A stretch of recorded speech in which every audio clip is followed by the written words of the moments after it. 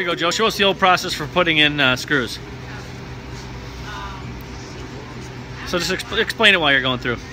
Yeah, so you're trying to paint screws, and you need a way to secure them so they won't blow around, and so you can paint the tops of them. So I decided to poke them into styrofoam, which is kind of a waste of styrofoam and also very tedious work.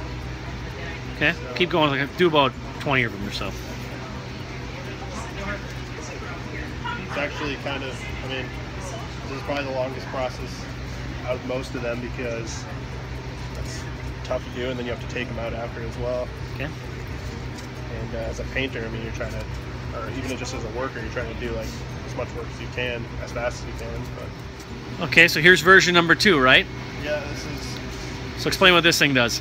Made just to stick them into like a certain place. It's already kind of got a hole in it. It's easier to get it out of here, which is nice because then you just paint it and then you drop them, turn it upside down and drop them out. But it's still pretty tedious because, I mean, you have to grab each screw by hand and then throw them in there. And that's, I mean, for fingers like mine, it's really tough soon to get to a certain spot. So, and yeah, this one's pretty tedious as well. Okay.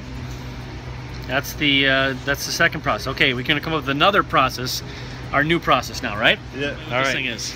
So basically, this is just a tray sitting inside of a block of wood, and how it works is dump a bunch of screws on top, shake it, and they all drop into the hole. So much easier this way, so much better. So what we basically did is we took a principle we use in assembly environments, a shaker box, right, and applied it to what we're doing here, right? Yeah. So let's show us how it works.